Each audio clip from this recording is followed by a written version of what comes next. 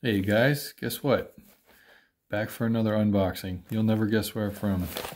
Paris, France, of all places. So, let's get right into it. So, check it out. Les Forban, Malouine. Dear Nick, many thanks. Hope you will enjoy your Malouine. Stay safe. LFSM team. That's nice. That's really cool. And a picture of the black dial. So, there it is. Very nice packaging. I was actually a little bit afraid that that padded envelope was going to be enough for shipping across country all the way from Paris to Massachusetts, but look at that. Very nicely done. So, like I said in my last video, this is not a review. It's just an unboxing. I haven't had any time with the watch, so how can you make a review when you haven't been wearing it and you don't know much about it? So, but I do know the facts about it, and I just wanted to share the unboxing with you guys.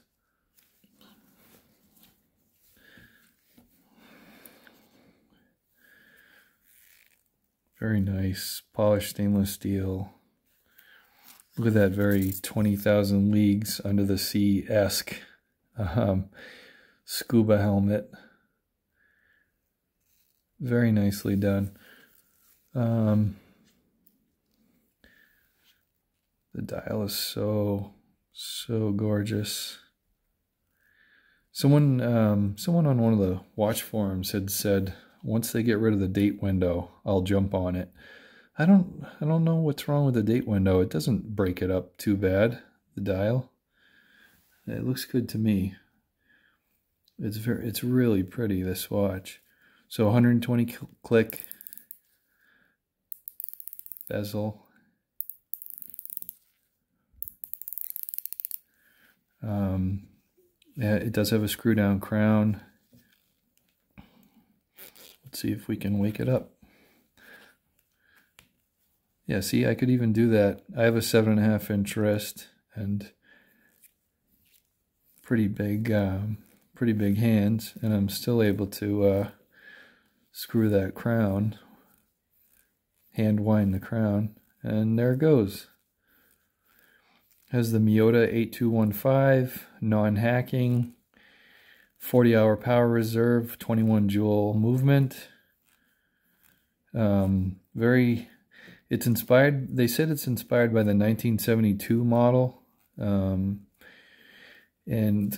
for those of you that don't know, Les Forban used to make watches for the French Navy and maritime pilots in the 60s and 70s.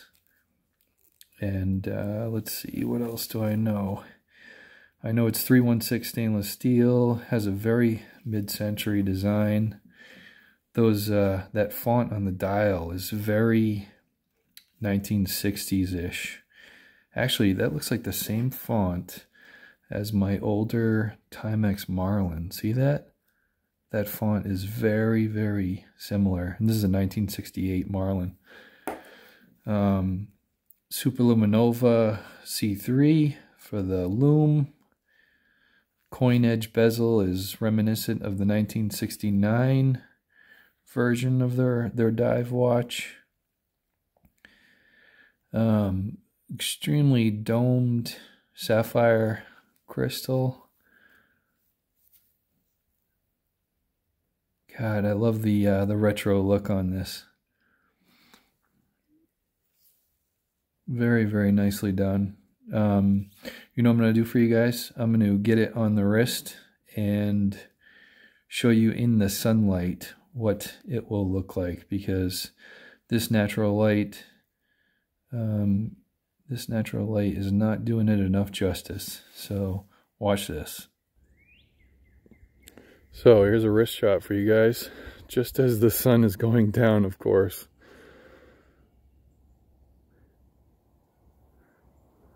Really nicely done. See if we can get the sun right in the dial. I love it. I already love it. Just like I said in the past, I don't think I've unboxed a watch that I haven't loved so far. So anyways, let's go on to the dimensions. So onto the dimensions, guys. So like I said in the previous video, I'm not paid by any of these manufacturers to do any of these unboxings.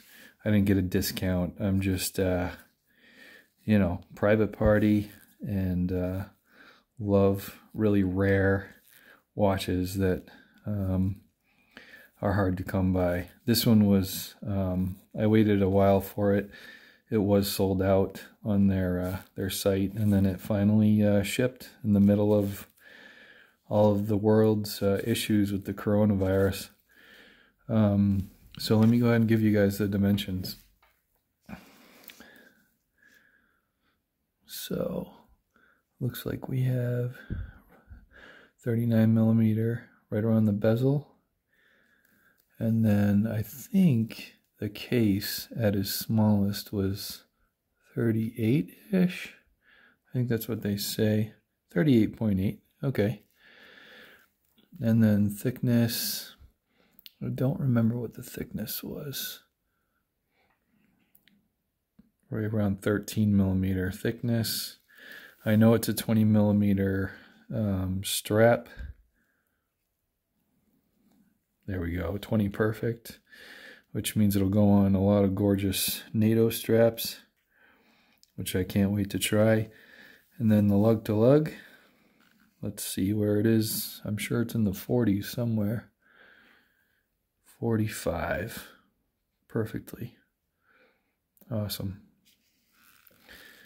So guys, I hope you like the Malouine as much as I do. Hopefully it becomes more readily available soon. They are still open during this crisis of ours that the whole world is dealing with.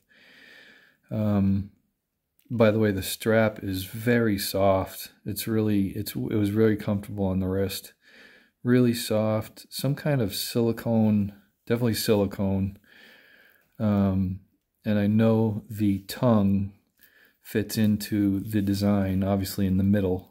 So it's very, very adjustable. See all those holes in the middle for the tongue of the buckle, and the buckle.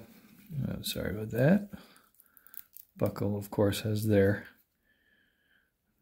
name on it, laser engraved, polished, very nicely done. There's that gorgeous case back again.